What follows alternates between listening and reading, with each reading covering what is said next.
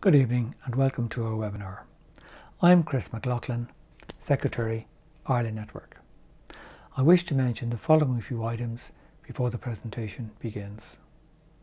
If you have any questions, you can post them in the Q&A box below and we'll pass them to Kieran and Jan at the end of their presentation. If you wish to receive a CPD certificate for the webinar, you can click on the link in the chat box below and download it from there. And finally, this webinar is being recorded for future uploading to our YouTube page. I now wish to pass to the chairperson of the Ireland Network, Aidan Langley. Aidan. Thank you, Chris. As the current chair of the IET Ireland Network, I'd like to welcome all members of the IET to this joint IET France and IET Ireland event on the Celtic Interconnector. I'd also like to welcome all the members of Engineers Ireland to the call as co-sponsors of the IET Ireland programme this year. Kieran has been a chartered engineer since 2011, having graduated from UCC in electrical and electronic engineering in 2005. He's currently the technical lead for AirGrid on the Celtic Interconnector between France and Ireland. Jan is his opposite number, working for RTE, the National Transmission System Operator in France, since 2003, and on a number of similar projects between France and UK and France and Spain, and has a lot of experience in the area. Having welcomed everybody, I'd like to pass it on to Kieran, and we've got a great attendance I can see this evening, so I'll pass on to you, Kieran. It's actually Timothy we're passing on to. Okay. Thank you, Aidan. Tim Larkin. I'm the current chair of the IET in France. I'd like to thank Chris and all the speakers tonight for the hard work in getting this 400-person event potentially up and running. In France, we're not quite so numerous as in Ireland. The IET is not as well known over here. We're hoping to increase that, change that in the near future. With events such as this, that'll be certainly happening. I'd like to thank everyone, and please do enjoy yourself tonight.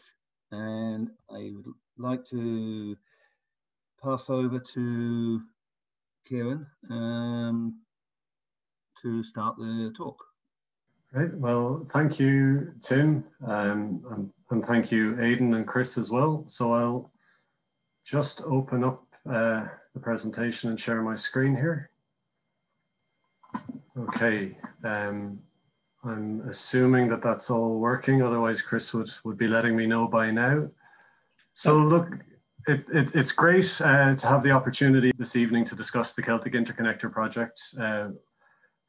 It's a shame, obviously, that we can't hold these presentations in person at the moment, and the COVID restrictions restrict us, I guess, or allow us to use the webinar function. But we're all becoming a bit more adept with using Zoom for webinars, so it's a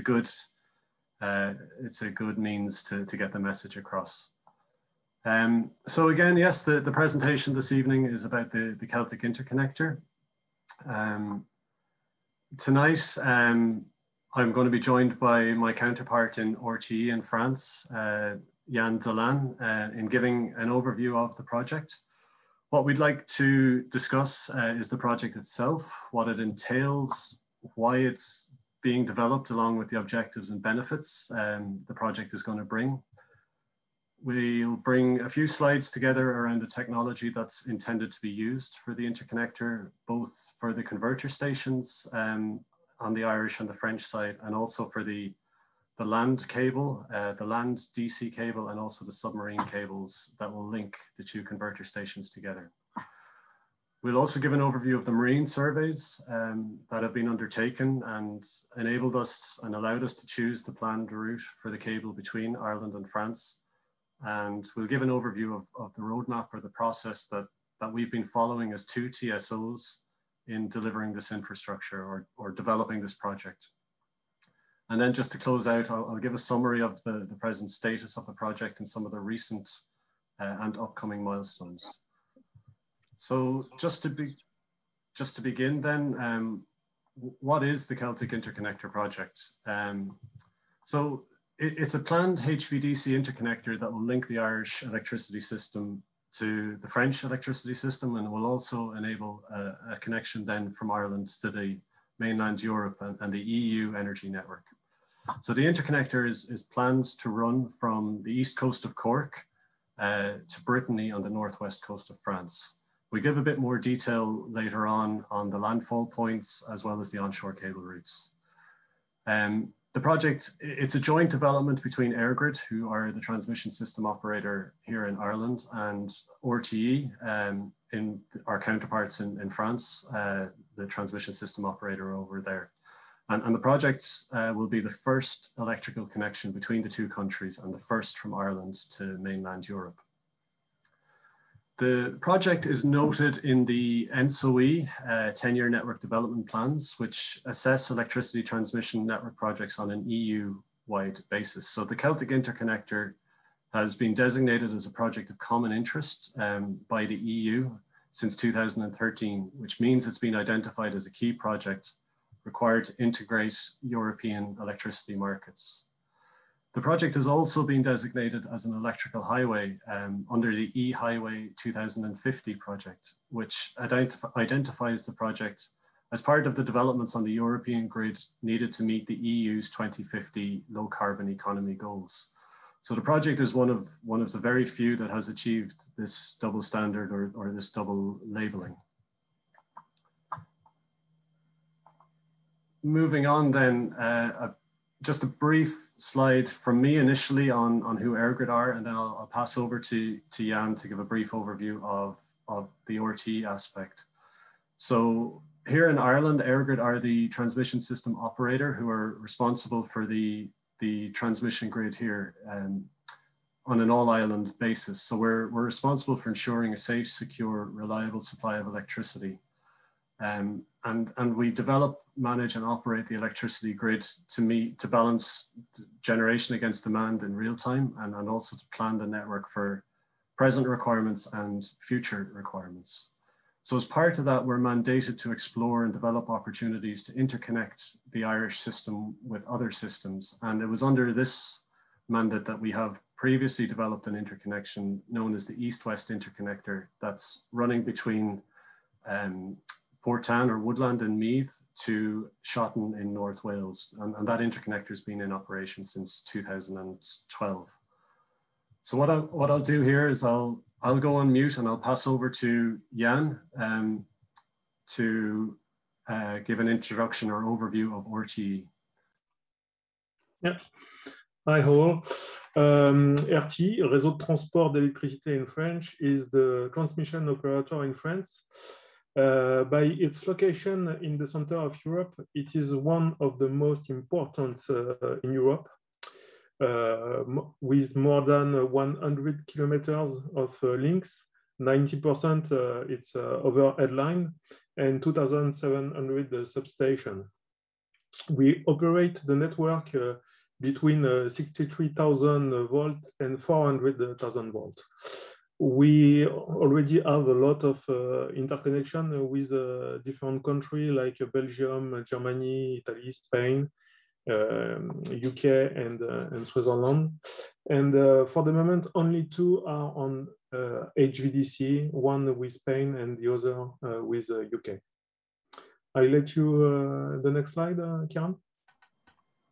Thanks, Jan. Okay. So just to give an overview and a bit more detail on what is involved in the interconnector, we've spoken about the two project promoters here who are EirGrid and RTE. So the entire interconnector will be approximately 575 kilometers in length, and 500 kilometers of that is going to be in the marine environment.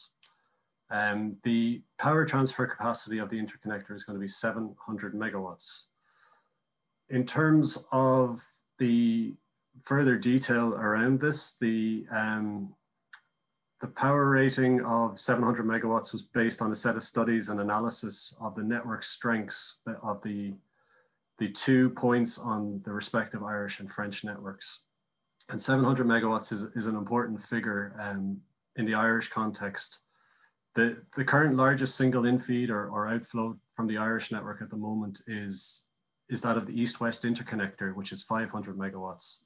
So in determining the suitable transfer capacity of 700 megawatts, we carried out a number of studies on a range of factors, including operational requirements and characteristics of the existing Irish system.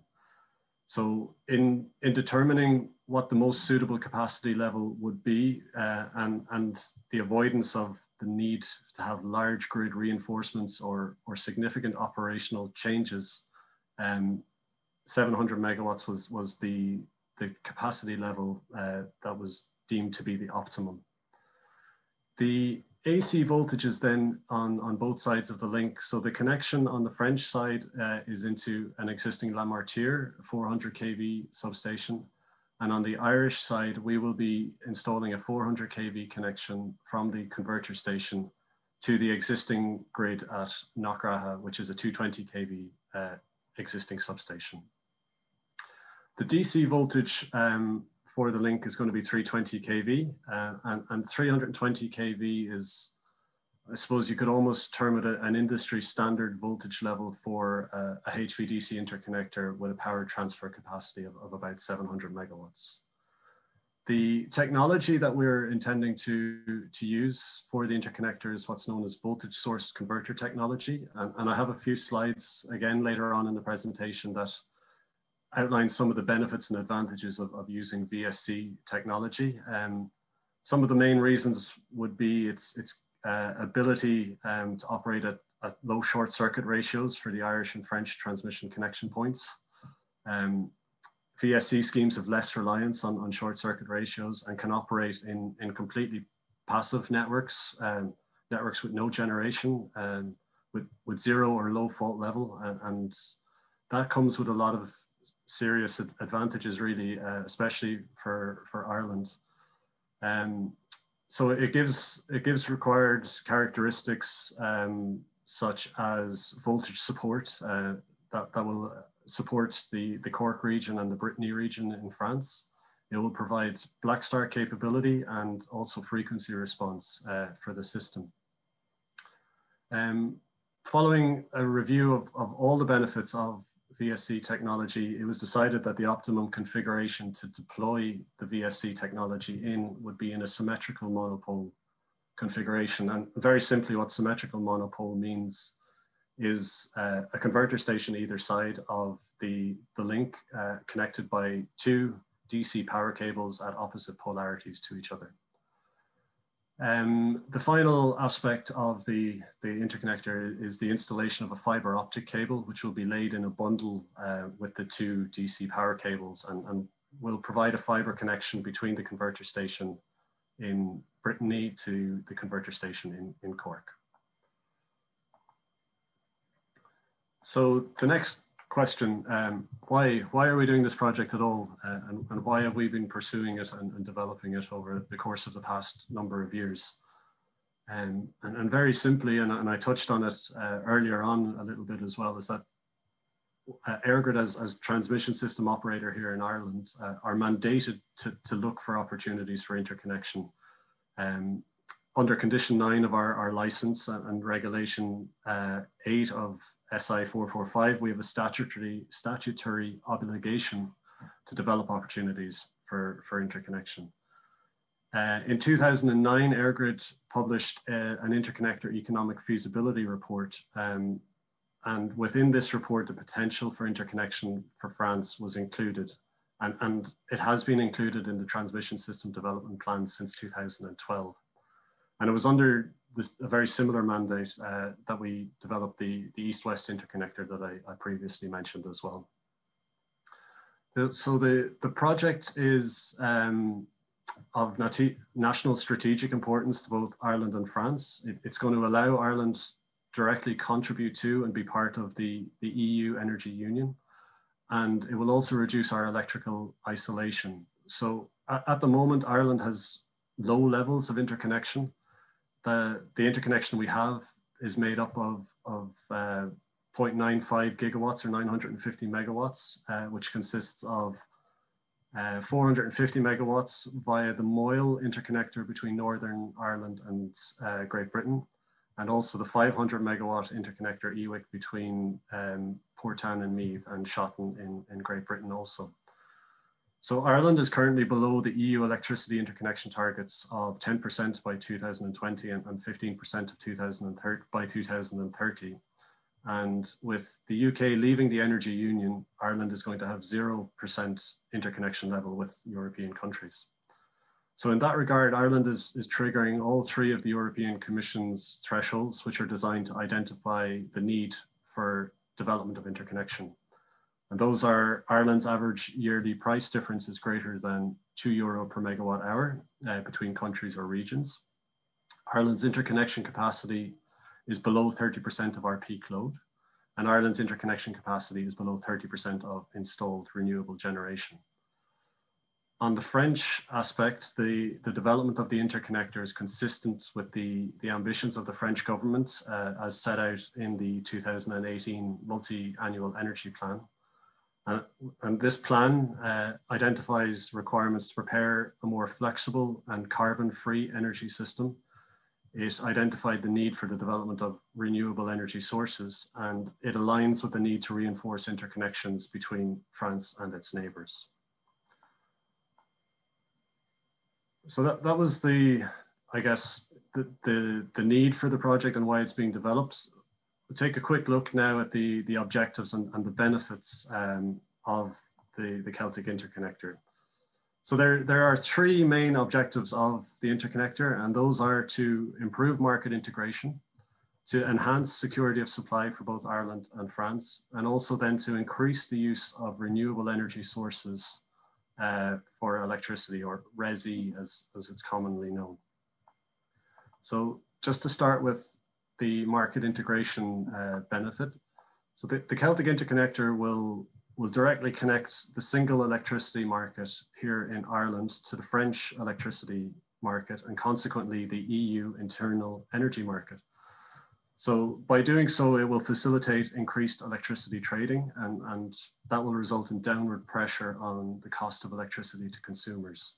So price differentials between the markets are significant, and with Ireland's wholesale electricity prices being on average €13 per megawatt hour, or 26% higher than in France. And that's based on 2018 figures, I should say, and 19% higher than the EU average. So the single electricity market in Ireland has recently completed a major transformation to comply with the European target model for electricity. And what the interconnector will do is that it will ensure Irish consumers benefit from this transformation and the market coupling objectives of the EU. It will increase competition in the energy capacity and ancillary service markets, which will again further improve market outcomes and deliver value for the customer. In terms of enhancing security of supply, the project will enable this by very simply providing an additional supply of power and increased diversification of energy sources for Ireland and France. So it will enable the pooling of the risk of load shedding between the countries. And analysis has shown that there's a low level of correlation between France and Ireland's residual demand profile, which is demand less the variable renewable generation. And notably, it's far lower than the correlations with Great Britain. So this indicates that there's a significant potential for mutual support between France and Ireland. And as mentioned earlier, the Celtic Interconnector will also provide black start capability and flexibility services for frequency and voltage support for Ireland and France. The interconnector will also contribute to the security of supply of France during peak hours, but also in any other contingency situations where adequacy on the French side is at risk. France has planned significant changes in its generation mix in order to further reduce the carbon intensity of electricity generation. And this includes the phasing out of coal, along with the increased development of solar and wind generation. But I suppose developing a less carbon intensive generation mix that can't be optimized if it's at the expense of security of supply. The intermittent nature of renewable energy sources being developed both in Ireland and in France and throughout the EU reinforces the need for interconnection between France and its neighbours, and also the development of new flexible systems. And it's here that the Celtic Interconnector is part of the overall strategy in terms of security of supply. It's a benefit, but it's not the only solution. The third benefit of the project then is the increased use of RES-E, or renewable energy sources, for electricity. So Ireland has one of the largest renewable capacities available in Europe, particularly with respect to onshore wind, and the offshore wind side of things is really taking off now in Ireland also. In the absence of the Celtic Interconnector, we here in Ireland would face difficulties facilitating the full utilisation of this renewable energy resource. The interconnector will allow for efficient utilisation of the wind energy potential, and it will do that by allowing us to reduce curtailment and also the need to subsidise or to support RES-E development. And it will allow us to export renewable energy from Ireland to the larger market in France and Europe. So allowing more renewable energy onto our system to meet our demand, and allowing the excess to be transferred to the continent. The interconnector itself is going to be a key enabler of some of the recent Irish government policy to develop RES-E. I'm sure a lot of people on the webinar this evening will be familiar with the Energy and Climate Plan and the target of having 70% RES-E by 2030. One of the other good or key benefits of the interconnector was identified in the analysis that we did in developing the project, and that it would lead to a reduction in greenhouse gas emissions. So according to a cost benefit analysis carried out using the TYNDP frameworks, it's estimated that the delivery of the project will result in an additional renewable energy integration of somewhere between 850 and 915 gigawatt hours per year. And this would equate to an estimated reduction of 535 million tons of CO2 per year. So by allowing for sustainable development of wind energy, and by being part of the French objectives for the development of interconnections to facilitate the decarbonisation of their energy mix, the project is directly contributing to the EU objectives of the energy transition. Just a very quick slide then to illustrate how it is that we've been developing the project to date between EirGrid and RT in France. There's been a couple of clear distinct stages with stage gate elements associated at the end of them to ensure project viability and governance to move to the next phase, etc. So this really began with the pre-feasibility phase in 2011, where I suppose the initial benefits and exploration of an interconnector were being explored, and aspects around what the potential benefits could be, what technology options were available to us, and what the likely costs associated with it would be were explored. Following the completion of that phase, we moved into the feasibility phase in 2014, and it was here that we moved into the marine surveys and undertook marine surveys and looked at in more detail at how the project could be implemented physically in the marine environment, and also technically from an existing network connection perspective. A lot of economic and financial analysis was done during this phase also to ensure the continuing viability of the project. 2016 to 2019 then looked at what was known as the IDPC phase, or the initial design and pre-consultation. And here we really began the consultation on where the physical infrastructure could sit, both in Ireland and in France. We looked at potential landfall points and potential locations for converter stations. We further explored the technology options that were open to us. And some key milestones within this phase was the submission of an investment request to the national regulatory authorities here in Ireland and in France to seek assurance that we could pursue and develop this project. And we also applied for a grant application to the EU to support the project in 2019 also. So where we find ourselves at the moment is previously known as consents, contracting and construction. It's probably better known within the project now as DDC, or Detailed Design and Construction. We're looking to submit our consents application here in Ireland. I believe, Jan, it's already done in France. We're looking to launch our EPC procurement, which is a very, I suppose, present milestone, and I'll touch on that later on as well. And following the procurement aspect, we're going to move into the manufacturing, construction and energization for the realization of the interconnector by 2026. I touched on the grant funding aspect, so just one very quick slide on this. Just a couple of words to say that we applied for the funding to the Connecting Europe facility. So it's an EU funding instrument for targeted infrastructure investment. The budget is effectively managed by an organization known as INEA, which is the Innovation and Networks Executive Agency. And Eirgid and RT submitted a grant application to INEA in June 2019, which had the support of both the Irish and the French governments.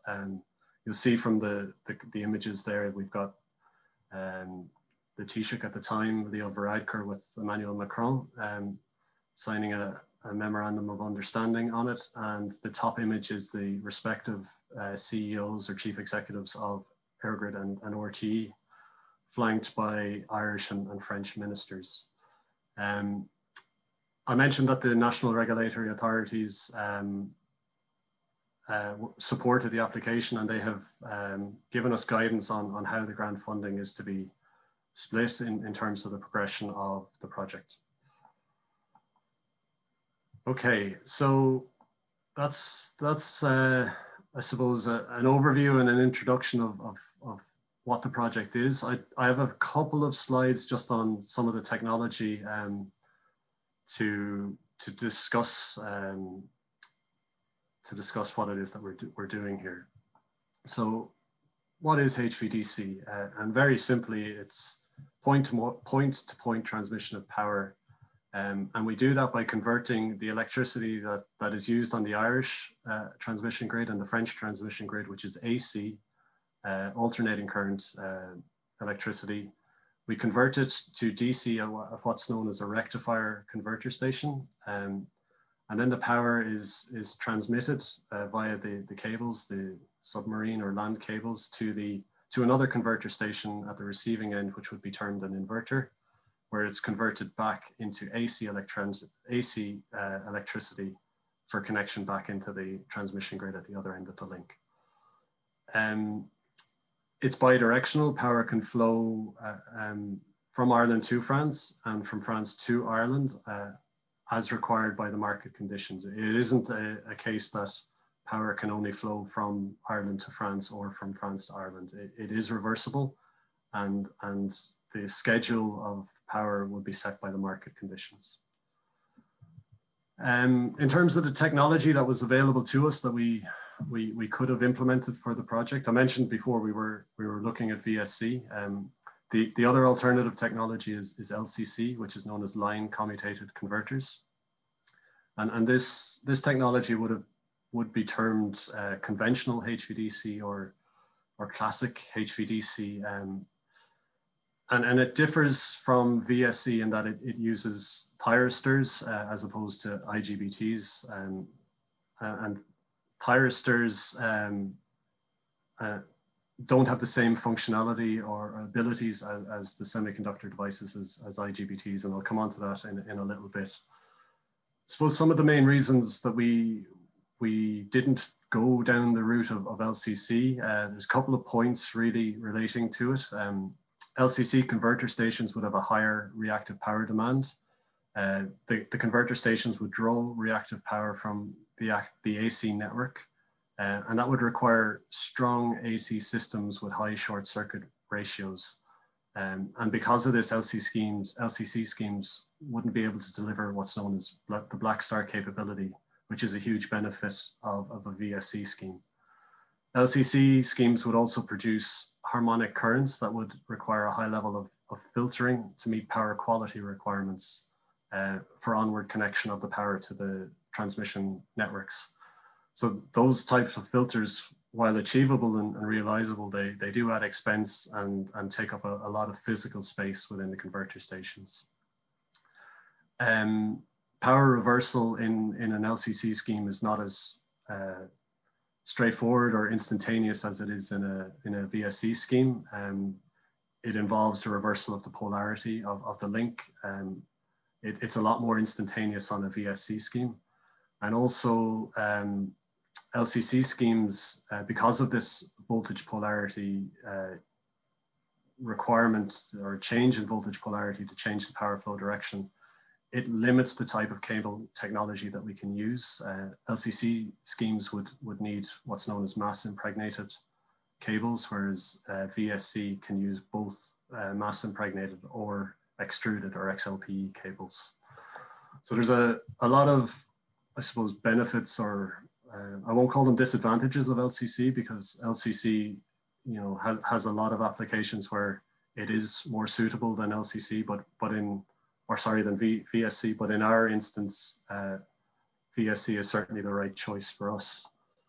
In terms of the voltage source technology then, the fundamental difference between the two, and I've touched on it a little bit there, is VSC uses IGBTs.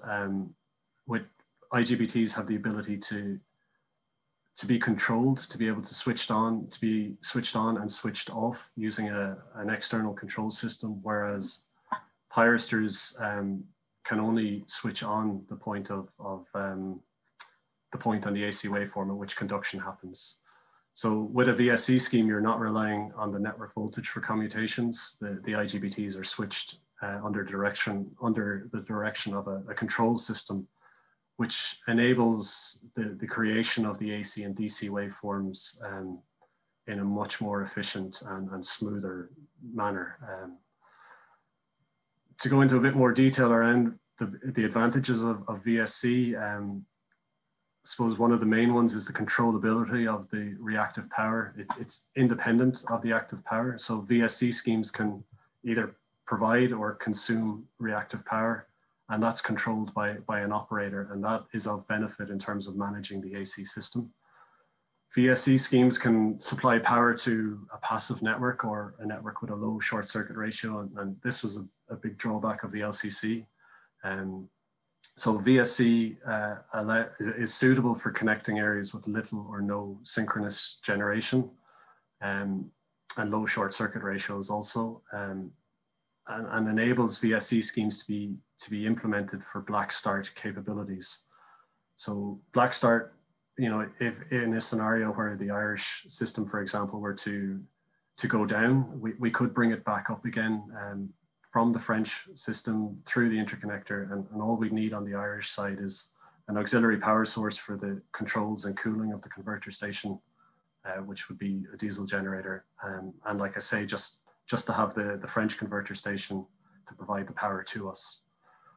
In the symmetrical monopole scheme, the converter transformers are also very similar to normal AC transformers, so they're less expensive, easier to repair, and somewhat more reliable than LCC transformers, which are exposed to significant DC stresses. VSC schemes don't need a large amount of reactive compensation and AC filtering, and that's probably truer of the latest generation and advancements in the technologies. The modular multi-level converters are producing, I won't say perfect sinusoidal waves, but close to, which reduces the need for filtering. VSC schemes have, and as a result, they have a smaller footprint when you strip out the need for those filtering. And yeah, just as I mentioned, VSC doesn't need to change the polarity on the link to change the direction of power flow. and therefore we can use the extruded XLPE cables as opposed to the mass impregnated cables. Okay, yeah, sorry, I should have put that slide up, but I've talked through, I think, all of those benefits there. Yeah.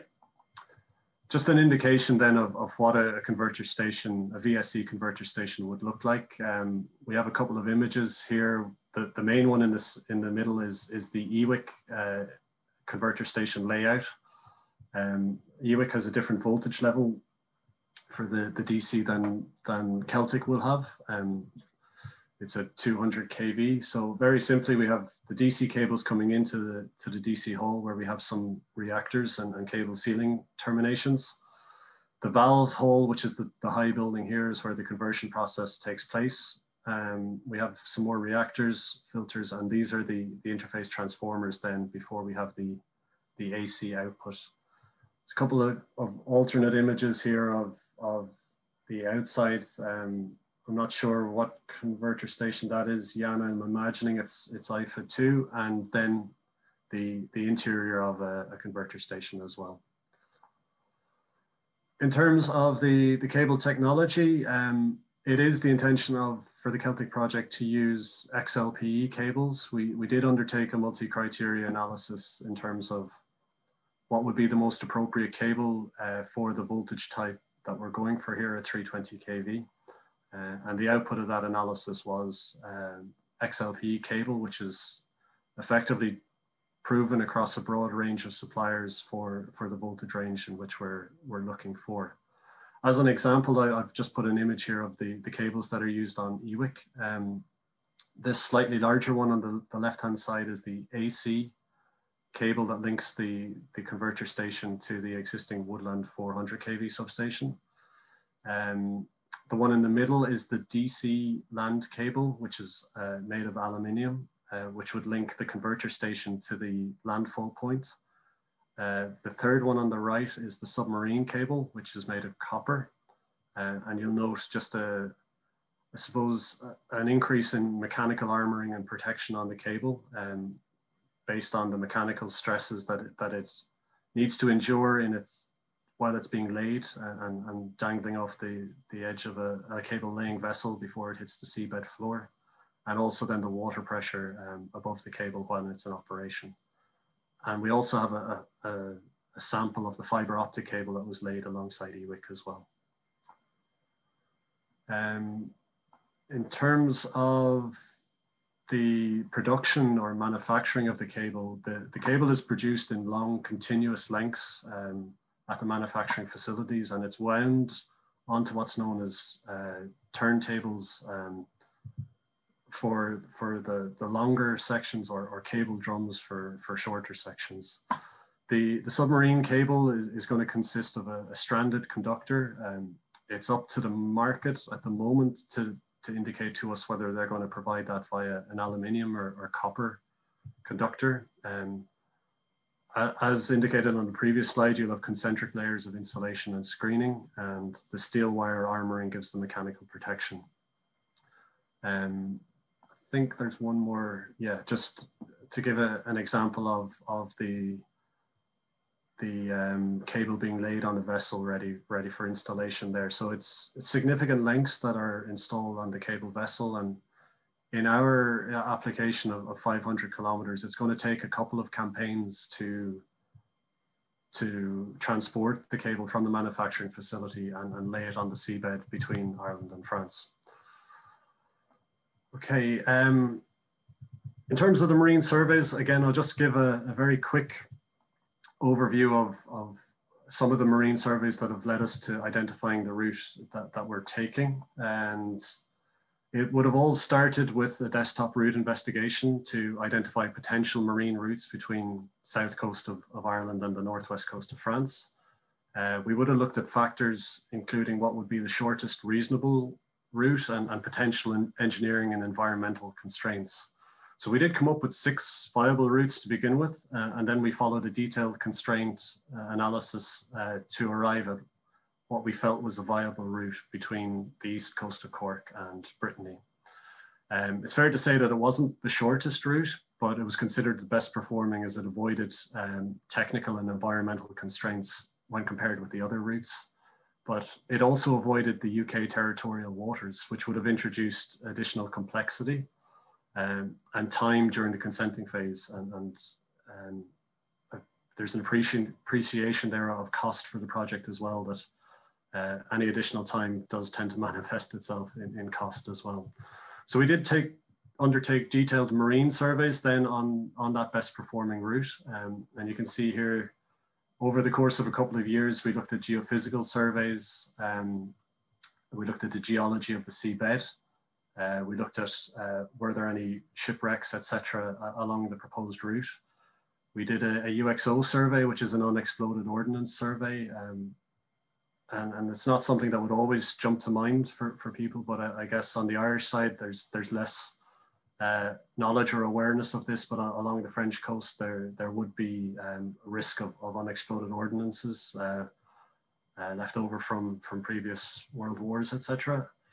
Benthic surveys would also have been undertaken to look at the variance of the habitats along the route and whether there are special areas of conservation, etc. Geotechnical surveys, we looked at taking samples of the seabed floor to see what the composition of it was. Is it gravel? Is it soil? Is it clay? So we took a lot of those to determine what the thermal resistivity is going to be along the route. And then we have various complementary studies as well, burial assessment studies, archaeological impacts, external protection studies as well in terms of how we're going to protect the cable. So significant volume of study work that has led us to identifying a route that is 497 kilometers in length. It does, as I say, avoid the UK territorial waters and special protection areas or special areas of conservation. We do have a variable seabed geology. It does vary along the 500 kilometers of the route, which is only to be expected, but we don't have any major constraints. There's no anticipated significant constraints that we can't overcome. We have 18 service cables that we are going to have to cross, and that's a big design consideration. And the max water depth along the entire route is going to be between 100 and 110 meters. I think I have just this slide, and then I'm going to pass over to Jan, and he's going to give an overview. So I'll give an overview of the Irish onshore cable, and then Jan will do something similar for the French and give an overview of the installation methods, etc. So the route in Ireland is that the cable will come onshore at a beach known as Clay Castle in Youghal in East Cork. And it will, for a large part of the land portion, follow the N25. We will come off the N25 at the villages of Killa and Castlemartyr, and we will follow the road to a townland known as Churchtown, where we will go north and above the town of Middleton. And ultimately the cables will terminate at the converter station location at Ballyadam. And people from Ireland on the webinar this evening, particularly people from Cork, might know that as the old Amgen site in Carricktool. From there, then we're going to route approximately 10 kilometers of AC cable between the converter station site up to the existing Knockraha substation. Okay, I'll pass over to Jan. Yeah, it's fine. For the French, the onshore part of the project in France is located in Brittany, in the west of France. The route runs from our substation here at Castlemartyr in France to the landfall at Cléder. It's 40 kilometers away on the north of the along the coast. We have two different crossings. One it's a river and other it's a railway. Can you next slide, Karen, please? Thank you. In France, the cable are installed in the civil work. It consists of two different ducts for the power cable and one or two different ducts for the fiber optic. These ducts are coated with concrete, And once the civil engineering it's done, we install the cable inside the duct inside a joint bay, and they are installed every 1.5 kilometer or 2 kilometers also. Can you put the next slide, please? Thank you. The complicated part of the work it is the arrival of the cable drums at the joint bay. Each drums weight between 50 and 70 tons, and it is really difficult to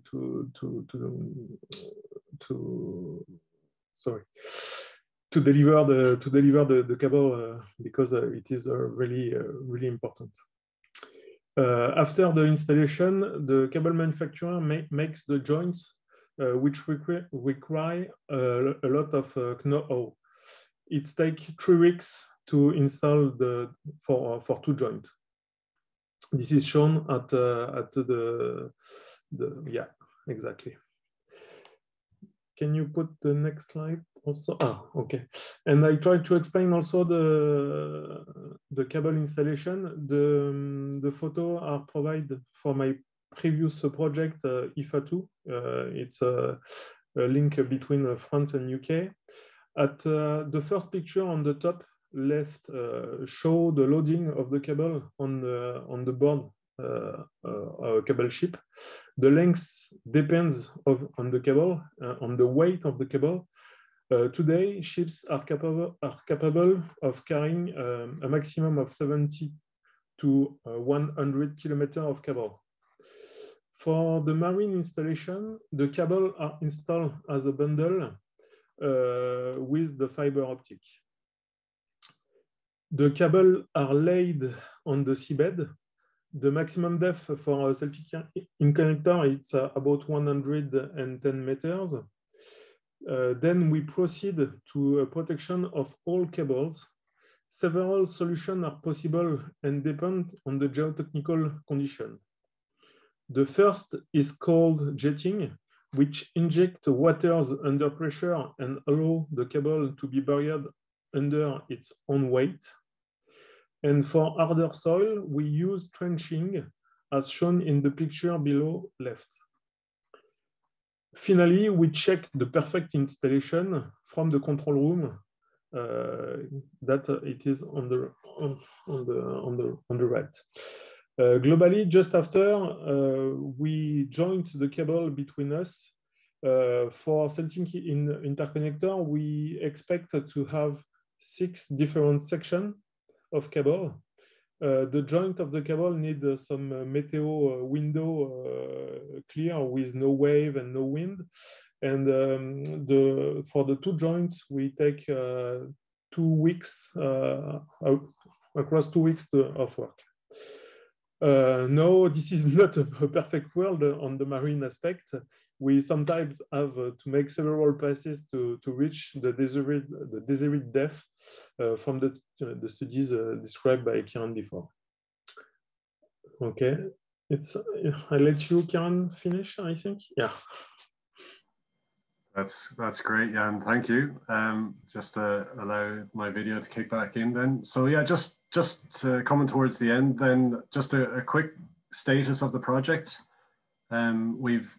We've gone through a lot of milestones, I suppose, to date, and we have achieved a number of key statutory approvals from our national regulators, both in Ireland and France. Jan and I have spent a lot of time over the course of the last 2.5 years developing the technical specifications for the converter stations and for the cables, and also assisting and supporting in the development of the EPC contracts.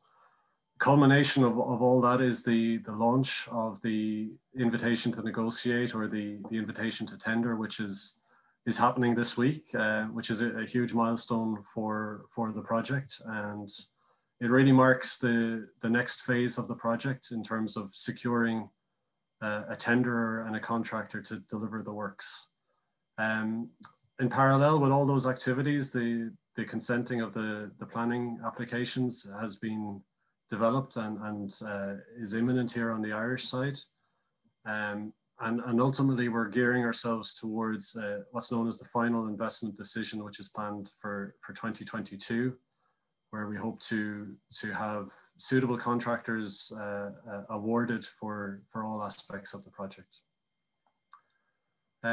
Just to finish out then, I know some people may be aware of the clip that I'm about to show, but I couldn't let the opportunity pass again. I think, look, it's fair to say the project has garnered some attention throughout the course of its development, and it's received significant backing, both at national levels in Ireland and France, but also at EU level. And a previous French ambassador to Ireland was a very key supporter of the project and did a lot of good work in advancing the project and doing a lot of work to enhance the relationship between Ireland and France on it. And one of the interviews one of the presentations that he did was actually picked up by a TV show here in Ireland known as Savage Eye. And they released this clip, which I'm hoping works, and hopefully Jan and I have done our work correctly to ensure that the scenario that I'm about to show you doesn't actually happen. And my final example will be on the very important energy project that will connect our two countries with an electric cable, 500 kilometers underwater, which will link Cork, Ireland and Brittany from Cork to Brest by 2026. It's a major undertaking. It's a €1 billion project. It will provide electricity to 450,000 homes in Ireland. It will boost the development of renewable energy in Ireland. It's the Celtic Interconnector, which will be Ireland's physical link to the continent. I'd like to present this plug to the head of the electricity department.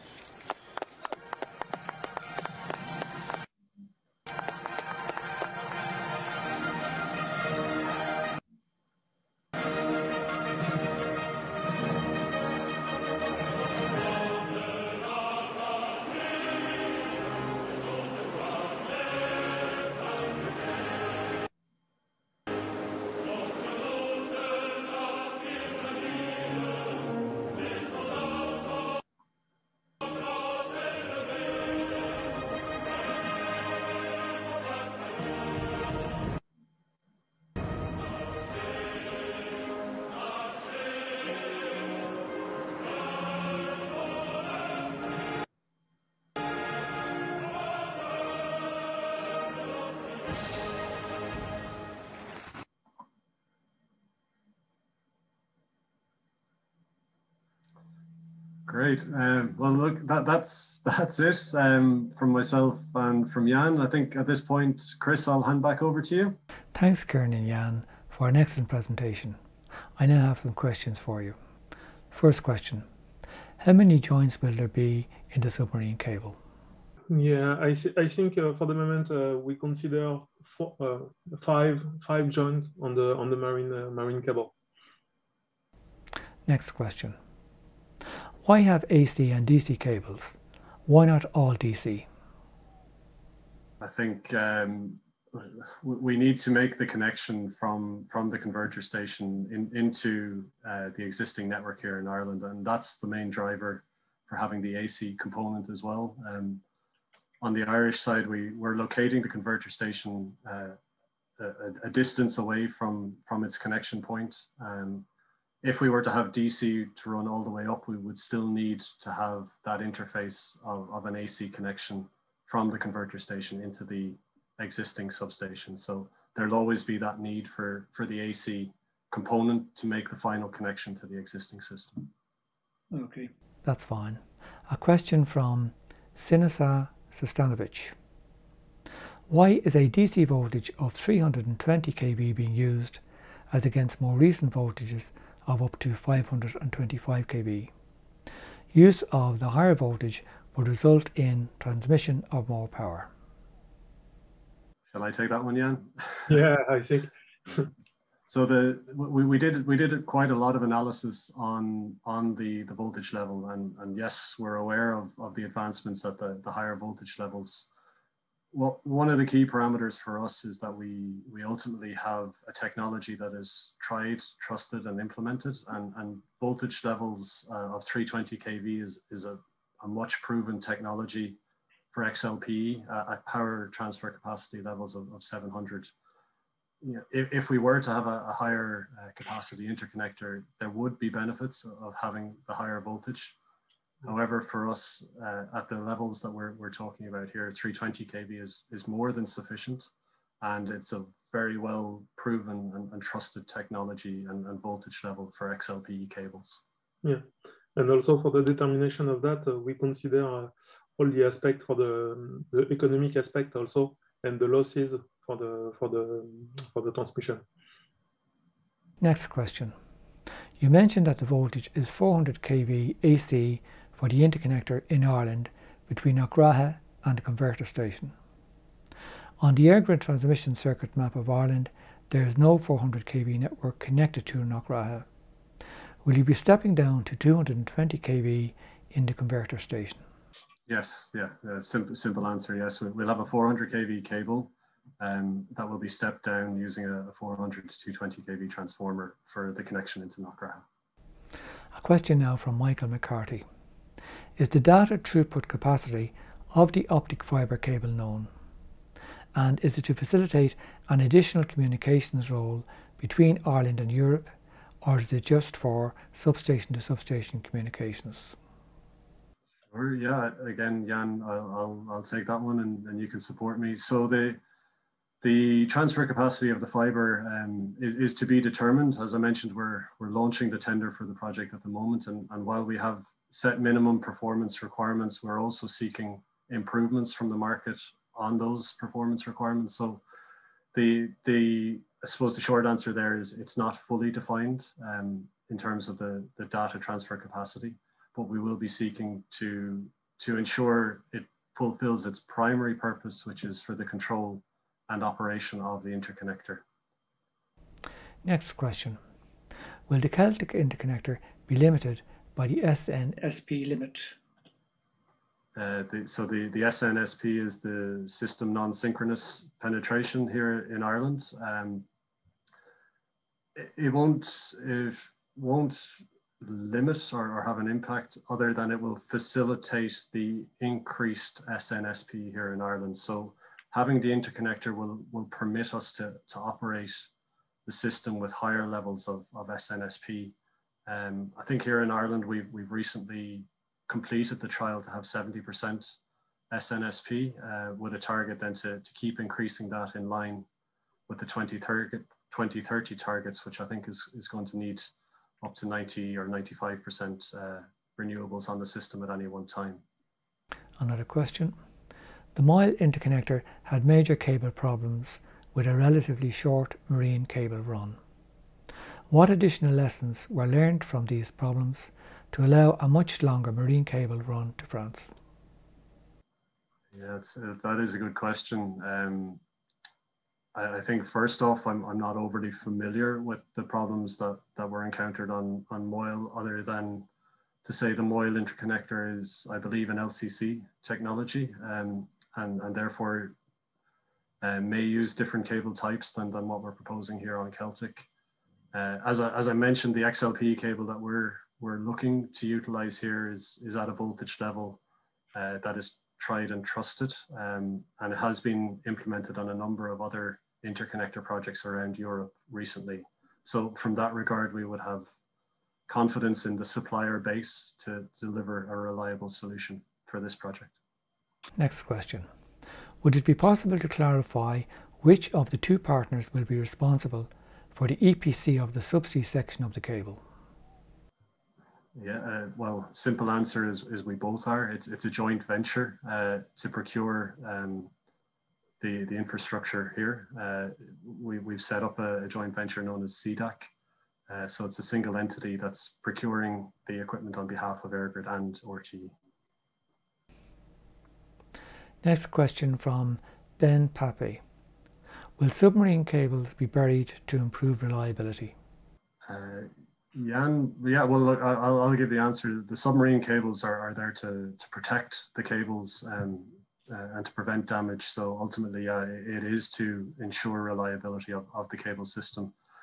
Where they aren't buried or the seabed conditions don't permit them to be buried, we do protect them with concrete mattressing or rock protection. So the cable will be covered for the entire route to ensure it isn't damaged by anchor drag or any other marine activities.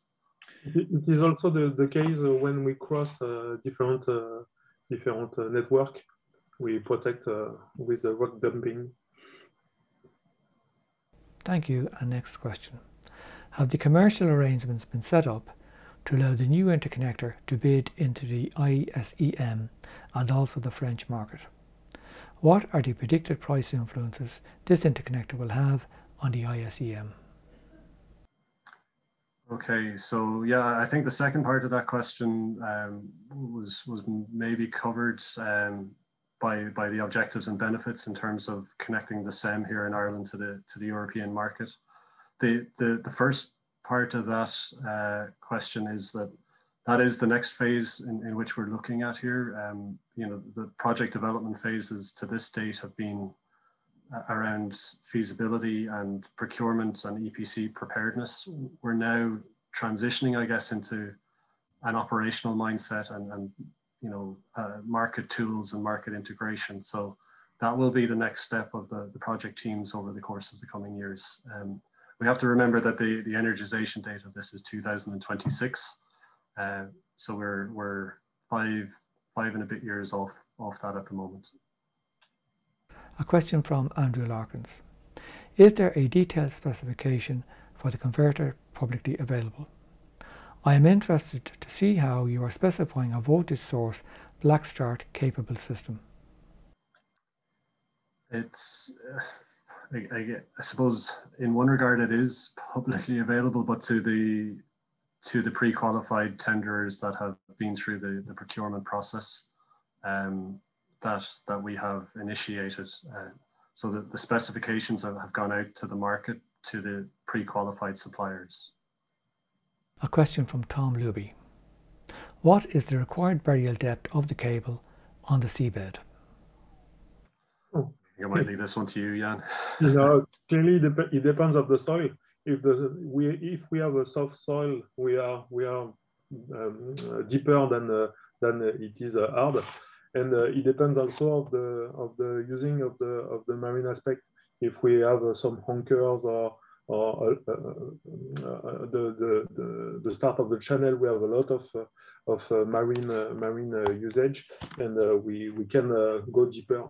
But globally, in general, it's around 1.5 meters to 0.6, something like this. Final question. On the RTE side, what are the ducts made of, steel or polypropylene? Why ducts and concrete rather than directly buried? Okay. On the RTE side, we used only polypropylene, HDPE, with a specific condition for the high temperature, and we don't put directly the cable on soil, because for the first is the protection of the cable with some works around, and the second, we have a law that we expect from RTE to contain a fault if we have any fault on the cable system. Thanks to Kieran and Jan for answering all of the questions in such a comprehensive manner. I now wish to invite Tim Larkin, Chair of the France Network, to propose the vote of thanks. Tim. Thank you very much, gentlemen, for a very interesting presentation tonight. We're obviously nearing accomplishment of the project. Hopefully the plug problem won't be a real problem, as we have two such eminent engineers such as you dealing with that one. Again, thank you on behalf of the people here in France and in air. It's a subject which is clearly of interest to everybody. We have 170 people tonight, 400 were interested, and maybe we can invite you back when you finish the project to tell us the final details and show us some of the information about how it's being used and how the renewable energy and nuclear energy going the other way potentially is received and working well. So thank you very much, and maybe till next time. Merci beaucoup, Yann. De rien, avec plaisir. Thanks, Tim, and thanks again to Kieran and Jan for such an excellent presentation. Thanks for all who attended this evening, and looking forward to seeing you all at our next presentation. Good night.